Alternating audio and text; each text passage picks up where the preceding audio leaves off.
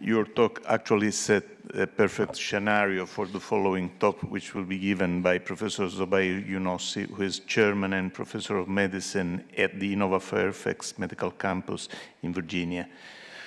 Professor Younossi is a very acknowledged authority in the field of non-alcoholic steatohepatitis and non-alcoholic steatosis, and will certainly give us an idea of a very confusing field at the moment, which is whether we have some therapeutic tools to treat patients with non-alcoholic fatty liver. Thank you very much, and I'd like to thank Professor Zoisum and Professor Jacobson and the organizing committee to invite me for the first time to this wonderful meeting. And I actually put some slides because I wasn't sure that Vlad is going to get here. So I'm going to set up the stage by giving some background of why do we actually need to treat NAFLD and what regimens have been used and what are some of the new regimens that are coming down the pike that could be exciting. Well, to put this question in the context of clinical, economic, and patient-reported outcomes related to NAFLD is going to be the way I'm going to approach this. So when you're looking at the prevalence data, some of this data is quite new. They're all 2015, so I'm going to just share it for the first time with you. This is a meta-analysis that we have done to look at global prevalence of non-alcoholic fatty liver disease. It has the data came from 22 different countries, and 8.5 million individuals were actually included in the meta-analysis. The prevalence of non-alcoholic fatty liver disease globally is about 21.4%. The prevalence is lowest in Africa, at about 11%, and highest in the Middle East and in South America. In Europe and North America, the prevalence is about 20%. Of course, the risk factors, as Vlad suggested, is all metabolic conditions, primarily visceral obesity. The second issue that is important to remember is that, as you've heard, the NASH subtype of non-alcoholic fatty liver disease is progressive. In fact, this is a study with follow-up of about 12 years, histologic NASH, as well as non-NASH type of NAFLD.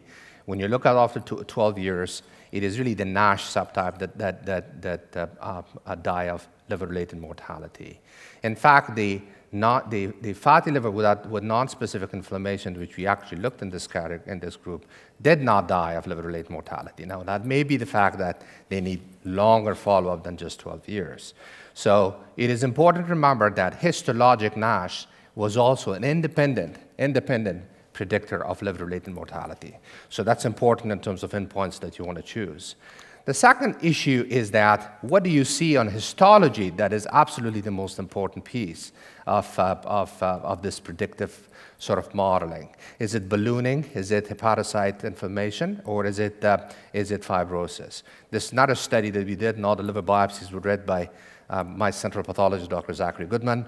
And we had, about 12 years of follow-up. And when you look at univariate analysis, all these other histologic features actually are associated with liver-related mortality. But when you run multivariate analysis, it's actually stage 2 or more fibrosis that's important in terms of predicting liver-related mortality. And this study was actually replicated in a larger study, was published actually earlier this year. And when you look here, this is a large number of international sort of collaborators. And again, about 12 and a half years of follow-up. All biopsies were again read this time by Dave Kleiner, a central pathologist. And their multivariate analysis was stage 2 or more that was associated with liver-related mortality. This is why that the clinical trials of non-alcoholic steatohepatitis have focused on these two important outcomes: resolution of NASH and also fibrosis. And I go to the FDA and the EMA, as others, you all do. This is right now their sort of requirement for some of the studies if you're going to go for approval of these drugs. So HCC, you heard about HCC. This is the most recent data that came from population-based data. It was published in Hepatology last month. This is the SEERS database, which is basically the database that all cancers are reported to the United States. We chose about 5,000-6,000 patients that had all HCC, as well as about 17,000 controls. And when you look, there are really two important points here. First is that if you look at the causes of HCC in this cohort. Of course, hepatitis C is number one. But look at this. About a quarter of patients with HCC in the United States was related to the diagnosis of NASH. The second important point of this study is that, if I can get this to go, okay, is that, in fact, they have worse prognosis. So 1 year mortality of patients who had NAFLD-related HCC was worse. And when you run multivariate analysis, and you go back, let's go back one slide. When you run multivariate analysis and you look at what were the independent predictors of having mortality, 1 year mortality from HCC, NASH or NAFLD was an independent predictor of short-term mortality. So that makes it actually important from a HCC standpoint in terms of prognosis as well. And we can talk about why that is. The next important issue in terms of burden of this disease is economic. Somehow I can't get this slide to move. Can you move my slide?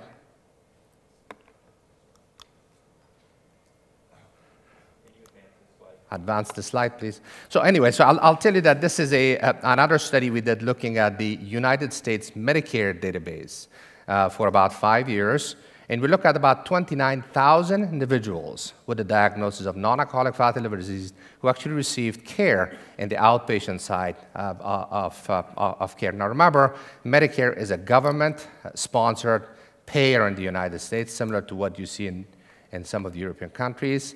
And in that study, there are two things that came out of that study.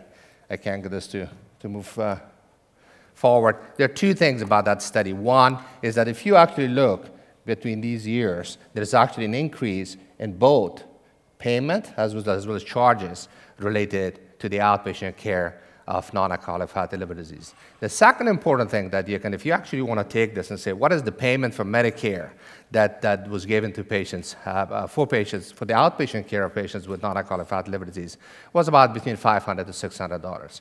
Now, go back to the prevalence of NAFLD in the United States, and let's be very conservative and say about 18% of US populations have NAFLD. That is about 45 million people. If you just simply multiply this and say, we can actually identify all those patients and they can all at least get an outpatient care, this is about $26 billion per year, so it's quite a bit of change that we have to actually put together to take care of this disease. Now, the last part of the burden is the quality of life burden associated with non-alcoholic fatty liver disease. I'm a PRO expert, so I have to have at least a slide of this. I can tell you that when you look at the 3 different diseases, or 3 different cohorts of hepatitis C, fatty liver, and of healthy controls, this came from enhanced data, about 3,000 individuals who had non-alcoholic fatty liver disease included here. When you see that, of course, the worst quality of life was with patients with hepatitis C, followed by NAFLD, and they were both terribly more impaired than just general population, age-adjusted. So NAFLD has important clinical, economic, and PRO burden. Now, let's talk about what treatment have been used to treat non-alcoholic fatty liver disease. And let me just point out a few important issues. Well, first of all, this is a very complex disease. It's not a single disease. I think, and I've said this multiple times, that NASH is not a disease. It's a phenotype. You have multiple different pathways getting to the same phenotype. And this is really why it's such a heterogeneous sort of approach. And as I will show you, people have actually gone after single pathways to try to treat this disease, and they have failed.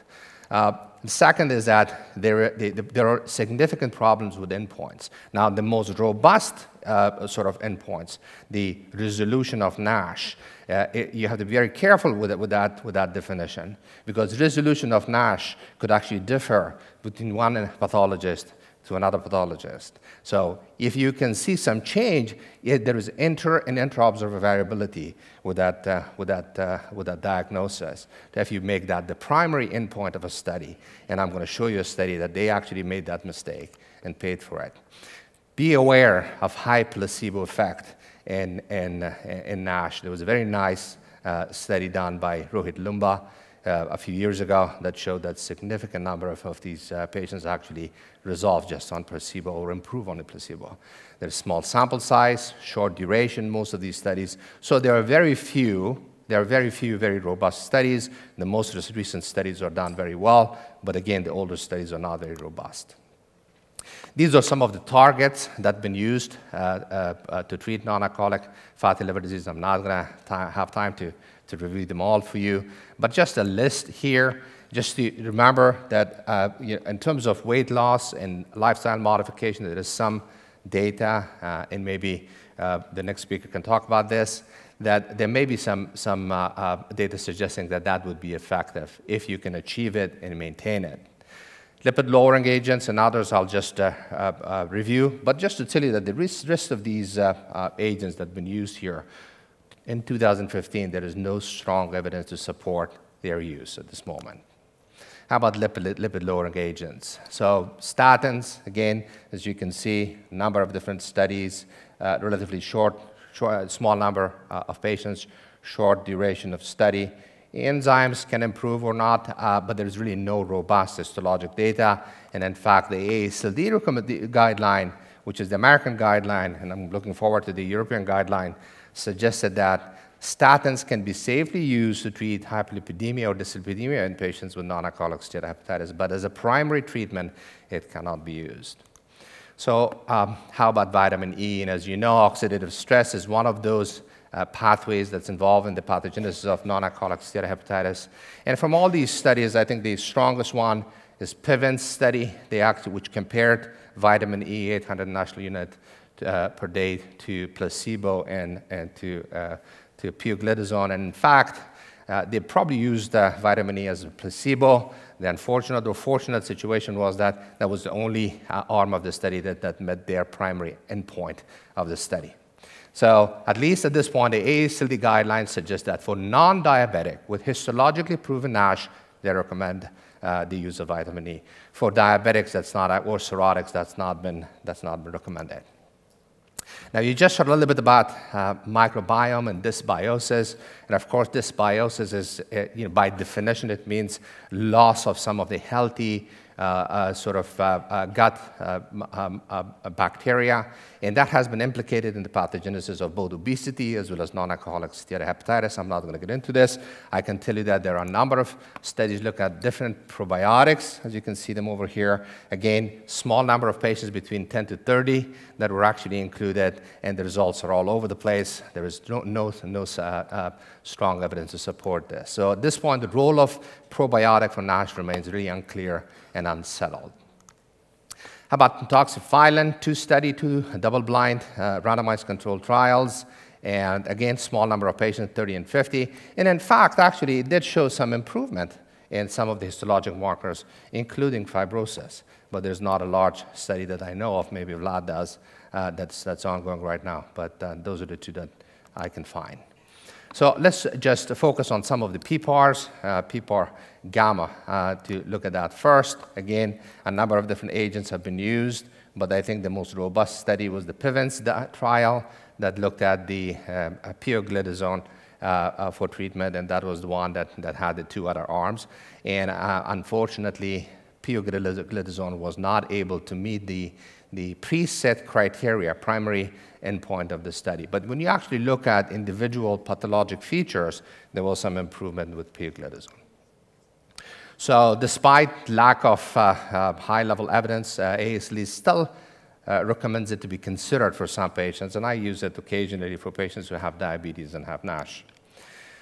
So let's now look at some of the new agents, FXR and FXR agonists in their treatment in NASH. And just to let you know that FXR are the nuclear receptors that are expressed in a number of different cells in the liver, including hepatocytes and stellate cells. And once there is a binding of bile acids or an analog, it actually causes activation of number of genes that have some very good potential impact, both in terms of metabolic changes, but also anti-inflammatory and potentially anti-fibrotic changes. Well, the drug that has been used, and it's now been published, at least one of the first, their first study, obeticholic acid, is a semi-synthetic bile acid analog that's about 100 times more potent than quinidioxycholic acid in terms of its impact or binding to the FXR. And it actually been shown to result in smaller studies in terms of improvement of insulin resistance, as well as reduction of liver inflammation, et cetera. But the study that was published last year in Lancet was this Flint study, which was a study carried out by the NIDDK, and that's basically the design of the study. So here, patients who had histologic NASH were actually enrolled either to placebo or an active arm of OCA that had 25 milligrams per day.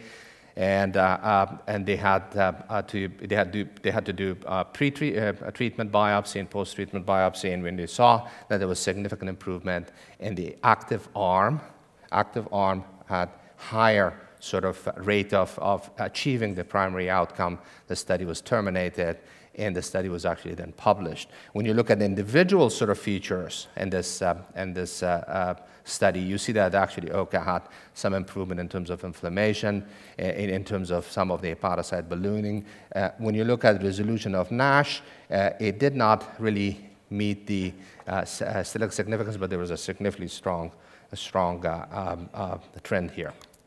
Of course, there were some issues in terms of lipid profile changes, and after 72 weeks, there was some dyslipidemia, increase in cholesterol, LDL, and a lowering of HDL. When these patients were treated with statin, this was actually then presented as a poster subsequent to this. The abnormality in dyslipidemia actually resolved, and some patients actually had a better profile than even before. Pruritus was a little bit more common in these patients, but no other adverse events were different than placebo. So let's put all of this together. And I think the best summary of what has been done so far in NAFLD came out of this article that was published just last month. And Rohit Lumba did a systematic review, comparative effectiveness of 4 different lead drugs. So he chose to look at over 950 patients that were enrolled in 9 different clinical trials, and there were 4 different agents, vitamin E, glidazones, and pentoxifylline, as well as OCA. Their primary endpoint of this meta-analysis was improvement of fibrosis, and there were some secondary endpoints. These are some of the secondary endpoints, and as you can see, when you're looking at inflammation or some of the other secondary endpoints, there was an improvement in most of these agents. However, when you're looking at the primary endpoint of improvement of fibrosis, only pentoxifylline and OCA achieved that primary endpoint. And that has really led to the next generation of clinical trials, at least for OCA. So these are some of the new drugs. I'll spend about 5 minutes on these drugs. And so let's start with OCA. Again, this is the large study called Regenerate. Regenerate is a phase 3 clinical trial that will start pretty quickly. And it's an international study that will enroll over 2,000 patients, and I think they probably have to screen a lot more. The criteria to entry is to have a biopsy-confirmed NASH, fibrosis stage 2 or 3, or having stage 1 with at least a risk factor, a metabolic risk factor. So they're randomized 1 to 3 different arms, 10 and 25 milligram in placebo, and they're actually, the full study is up to 5 years with interim analysis that's already scheduled. So I suspect that study will start enrolling relatively soon, probably by the end of this year. The primary endpoint of the study is actually called co-primary endpoint, and Vlad and I have been involved with this. This is a lot of going back and forth between FDA and EMA, and the co-primary endpoint here is that is actually looked at 18 months is improvement of fibrosis without worsening of steatohepatitis, and then improvement of steatohepatitis without, or resolution of steatohepatitis without worsening of fibrosis. There are a number of other secondary endpoints that are listed over here that's really looking at outcomes, long-term outcomes that the FDA was certainly interested in. Now let's look at the other agent that is also in the family of PPAR. This is PPAR alpha data. There is some study that actually suggests that GFT 505, which is a drug made by Genfit in France, can have some improvement in glucose metabolism in some of the other markers of steatohepatitis. This was the study that was at least announced earlier this year, the Golden 505. The Golden 505 basically looked at patients who are non-cirrhotic with NASH in a phase 2b study, and you can see the design over here. 2 arm had the 2 doses of GT505 and then placebo. The important thing here is that the primary endpoint was resolution of NASH, at least one of the two important primary endpoint. I haven't seen the full data peer-reviewed. I know Vlad knows a lot about this study, so he can actually tell us a little bit more during the Q&A session. But there was an unexpected rate of resolution of NASH in the placebo arm, 57% improved. This is from the actually press release from the company. However, they basically went back and said, well, there was a lot of heterogeneity of sites, as well as currently patients are not enrolled with early fibrosis or NASH score of 3. So once they excluded those and reanalyzed the data, now, of course, now they meet the, can you forward? Now they meet the criteria of improvement. Please advance the slides. Okay. All right, so that was basically in the bottom of the slide, suggesting that once you get rid of the patients that had the NASH score of 3, there is actually now statistical significance. So the jury is still out, and I'm not sure if they're doing another larger study or phase 3 study on this. The two other agents I want to just touch upon. This is the CCR2, CCR5 antagonists. They really are anti-fibrotic agents, and Zobair is the one that's actually ongoing, have ongoing study that is not enrolling, I don't think, anymore, but the patients are in this protocol for 2 years, 2-arm study, and the endpoint is really improvement of NASH score by at least 2, with at least 1 improvement in one of the component of NASH score without worsening of the fibrosis, and a number of non-invasive biomarkers. The next to the last is Haramcol, which is a synthetic molecule of conjugated bile acid and saturated fatty acid. It improves hepatic fat, and the only study that's ongoing, the only study that's been done, showed some improvement of hepatic fat in patients that received the 2 doses. So this is the study that's ongoing, supported by Zobair. And actually, it's not Zobair, it's Galmet. And as you can see, it's called a REST study. And the study is ongoing, and hopefully we'll have some data soon. Just a couple of minutes on the LOX2 antibody, or simtuzumab. This is the drug by Gilead. And just to remind you that LOX is involved, and it is one of the important in the step of collagen binding. And as you can see, this is a series red with collagen, and this is LOX2 sort of staining, so it goes where fibrosis is. In fact, in hepatitis B patients with more advanced fibrosis, there is an increased level of LOX2. So the humanized monoclonal antibody against LOX2 is what simtuzumab is, and is now being actually used in the clinical trial, the phase 2b clinical trial that has been ongoing.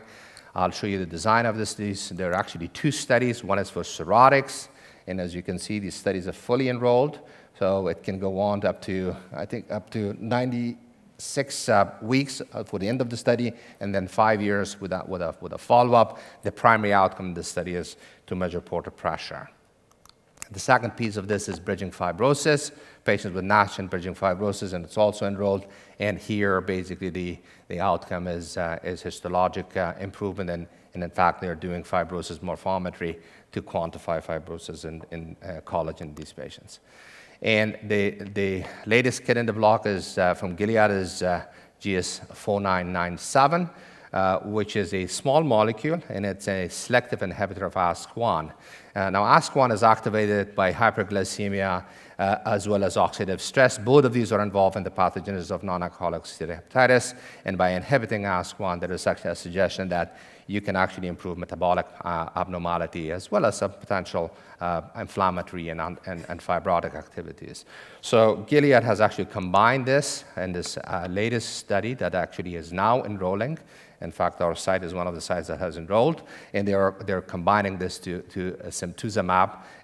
This is the lower dose, sub-Q dose of simtuzumab every 2 weeks on a weekly basis, plus plus this drug. They ask one inhibitor for 24 weeks, and obviously the endpoints are primarily safety endpoints more than anything else. So to summarize, I showed you, and Vlad showed you, that NAFLD is very common, but I didn't show you that in the United States, at least, it is a very under-recognized disease. Probably about 10% of patients really get any form of treatment, and probably even less than that. NASH patients have higher rate of liver-related mortality. The non-specific inflammation, fatty liver, may have some progressiveness, but we need a lot longer follow-up to show any kind of mortality outcome.